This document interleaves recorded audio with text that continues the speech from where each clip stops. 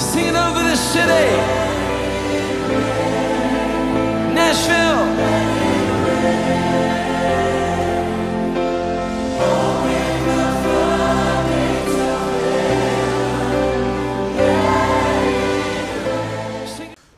Good morning, viewers. The Lord bless you. You are welcome to the platform of Redemption Television, Open Heaven. This morning, we are going to be looking at the Word of God. You need the anointing. Let us pray. You are the mighty God, the great I am. Hallelujah, hallelujah. You are the mighty God, the great I am. Hallelujah, hallelujah. You are the mighty God, the great I am. Hallelujah. Hallelujah. Almighty God, we just want to bless your holy name. Ancient of days, we lift up your holy name because there is no one like you. We thank you, God, for the grace to sleep in peace and the grace to wake up in peace. Thank you, Lord, because you are the one that watched over us even while we slept. Because you neither sleep nor slumber. That is why we have assurance in you that you are always there for us, to keep us, to save us, to promote us, to enlarge our coast, and to fulfill the purpose at which we are created. Lord God, those things that you have instilled in us, those things that you have put in us, you are the one that enhance our speed so that they can come to fulfillment. Father, we say be thou exalted in the mighty name of Jesus Christ. Lord of mercy, as we look into your word this morning, the anointing that we need to fulfill our calling, our destiny, our purpose, to walk through this life and, Lord, end up with fulfillment of purpose. Father, give unto us in the mighty name of Jesus Christ. Father, let this word of liberty deliver power to your children to enhance their speed. Thank you because of the Lord. For in Jesus' precious name, we are praying. God bless you. You need the anointing. You need the anointing. Without the anointing, you cannot fulfill your purpose. The anointing of God is the power of God, is the enablement of God, is the energizer that makes you an extraordinary man, that makes you a supernatural man. You need the anointing. There's no one that have contacted the anointing and ended up with failure. No way. Gehazi. Father, he looked at the anointing. He took away his and he ended up a miserable man. The man that is called Jabez contacted the anointing. Though he looked at himself, he knew that his life was a failure. But when he contacted the mighty hand of the Lord, the anointing of God came upon him, the mighty hand of God raised him. So when the anointing of God comes upon you, he raises you. This day, the Lord will raise you. Let's look at our text, which is from the book of 1 Samuel chapter 16, verse 11 to 13. 1 Samuel chapter 16, verse 11 to 13. And Samuel said unto Jesse, I hear all thy children. And he said, there remaineth yet the youngest, and behold, he keepeth the sheep. And Samuel said unto Jesse, send and fetch him, for he will not sit down, for we will not sit down till he come hither. And he sent and brought him in. Now he was ruddy, and whether of a beautiful countenance, and goodly to look to. And the Lord said, arise, anoint him, for this is he. Verse 13, then Samuel took the horn of oil and anointed him in the midst of his brethren, and the Spirit of the Lord came upon David from that day forward. So Samuel raised up and went to Ramah. Our memory verse is taken from the book of 1 Kings chapter 19 verse 16. 1 Kings chapter 19 verse 16. And Jehu the son of Nimshi shalt thou anoint to be the king over Israel. And Elisha the son of Shaphat of Abel Malhala shalt thou anoint to be prophet in thy room. Anointing makes the difference. The oil is not the anointing. It is a seal of the anointing. It is what is in the oil that makes the oil the anointing oil. It is just ordinary olive, good to eat vegetable and salad. But when the presence of God comes into it, he transforms man to become a supernatural, to be an extraordinary man, to begin to do the things that God has ordained. When the presence of God rests upon a man, that man now receives the ability and capacity of God. So that is what the anointing is. You need the anointing. Are you in any area of your life? Are you in ministry? Are you in business? Are you in your marriage? In every area of life, you need the anointing to fulfill your purpose. Let's look at what the open heaven says from our father-in-law, Pastor ADEBOYE. In 1 Samuel chapter 2, verse 7, we see how God can transform an ordinary person through his anointing. There is power in the anointing, and it comes by the Spirit of God. Anointing can turn an ordinary person to an extraordinary one. Just like David in the Bible reading of today. However, before the anointing can come on you, you must possess certain qualities. God will have seen that you can make good use of power before he entrusts you with it. Jesus was sure that the earliest disciples will make good use of the Holy Spirit, and that was why he fulfilled his promise. As you see in the book of Acts of Apostles chapter 1 verse 8, Acts of Apostles chapter 1 verse 8, and ye shall receive power after the Holy Ghost is come upon you, and ye shall be witnesses unto me both in Jerusalem and in Judea and in all Judea and in Samaria and to the uttermost part of the world. You need the anointing. But before the anointing can come upon you, you must desire it.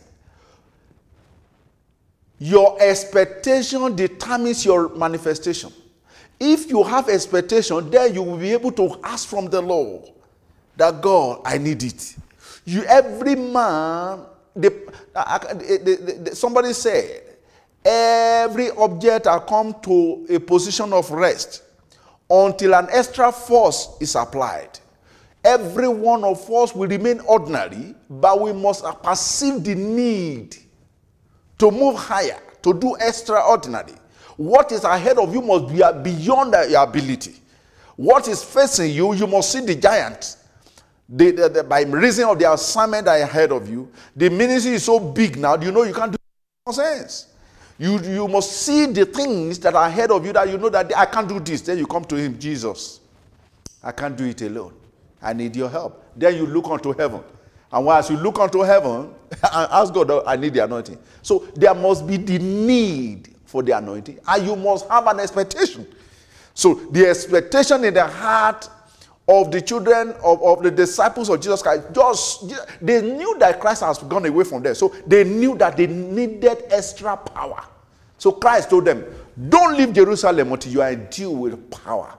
So you, wherever you are, stay there and look unto heaven. Desire the anointing. And when God sees the gap, your expectation, then he gives you the anointing so that you can go and manifest. And when you manifest, you are not manifesting your name. You are going out as an extension of his hand. You are going out as his representative. So when you go out there, you begin to command signs and wonders in his name, not in your name. So the anointing makes the difference. But before God can give it to you, say it again, God must see that you desire it and that you are able to use it, not like salmon, for your own personal profit. Beloved, you cannot do any spiritual work without the anointing.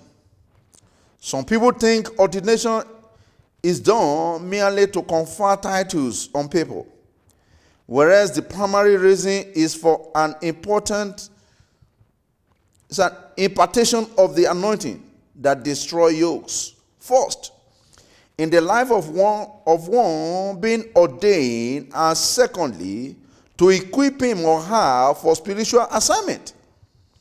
This is why all categories of workers in the Redeemed Christian Church of God are always prepared for ordination according to their level of assignment.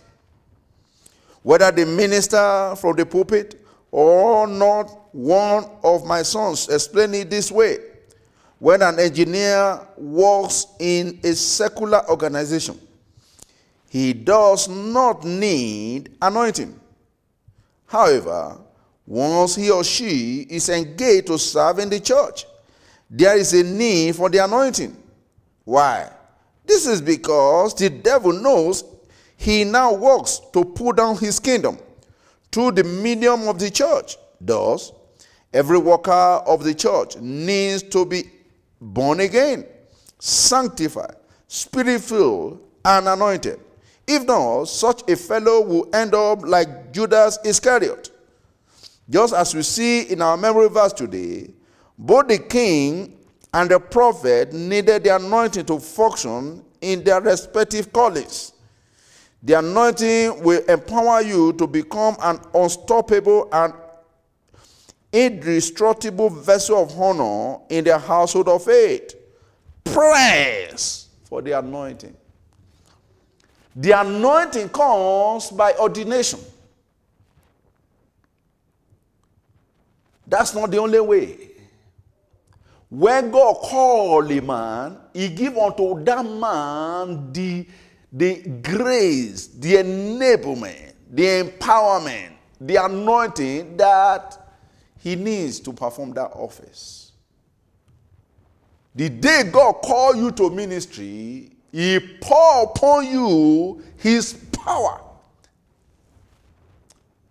I know this because on the 27th day of July 1997, God called me to ministry. I was on the altar leading the prayer department. We are closing the prayer.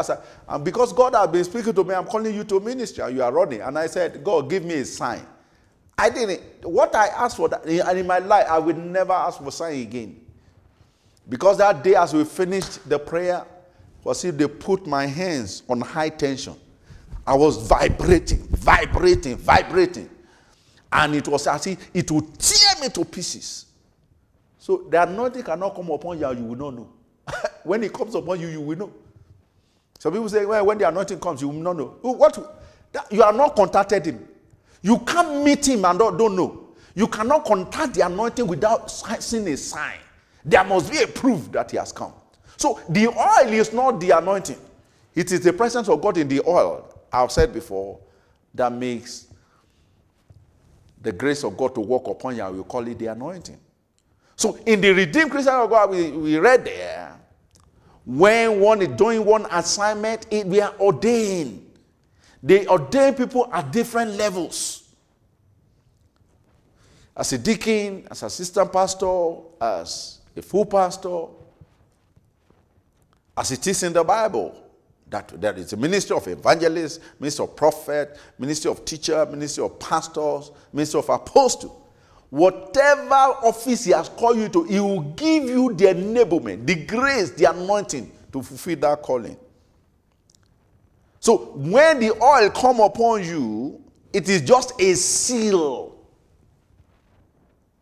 From my own personal experience, when the oil is poured upon you, it's just to confirm your ordination into that ministry that God has called you into. So you need the anointing. And if the anointing is the enablement of God, that means that every one of us will need it. Why? Because the devil is out there waging war against us, setting trap against us, setting strategies to bring us down. So as the man of God has said, once you begin to do one assignment in the church of God, the devil will mark you that one of his targets, because he knows that you are going to bring down his kingdom. And he wants to depopulate heaven so that his own kingdom can be populated. So whatever you are doing in the household of God, look for the anointing. You don't have it, seek for it, fast for it, wait on God for it, because the Bible says they that wait upon the Lord shall renew their strength. Beloved the Lord, I see the Lord doing something in your life. If only you can wait on the Lord. But you know what? If you are not born again, there is no way. The oil will become a curse to you. The oil does not come upon the one that have not, whose heart has not been circumcised. So if you are not giving your life to Christ, you need to give your life to Christ. Oh, I'm giving my life to Christ. Have you been sanctified? Are you living holy? God desires your presence.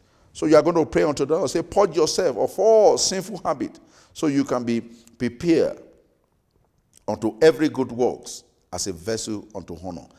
I pray for you this day as you desire the anointing. May the presence of the Lord come upon you in the mighty name of Jesus. That grace be released unto you for your definite turnaround in the mighty name of Jesus. Your heaven is open. The angels of God shall entertain you. They shall minister unto you, and your change shall be delivered.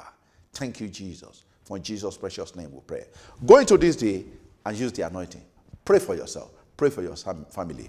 God is waiting for your testimony. Have a wonderful day. Bye-bye.